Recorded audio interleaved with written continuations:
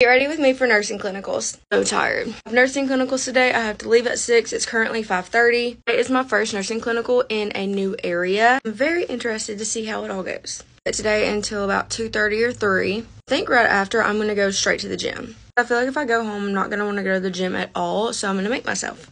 Last night I had an allergic reaction. I'm allergic to cinnamon and didn't realize there was cinnamon in the acai bowl that I ate. It looked a lot better this morning, but we are rubbing steroids all over it. It got so bad last night. It's clinical today and tomorrow. Just so many things I have on my to-do list that I really need to get done. It's so hard to get things done after clinical because I'm so give out. This morning though, I'm going to take my pre-workout and just go for it. So I just did my devotional, so I'm ready for Jesus to use me today. I usually put a little makeup on my face, but I'm not because I want this to go away. GG. I spray my face with purifying mist before going to the hospital because it keeps all the bacteria off of my face. Highly recommend. Have an awesome day. Bye.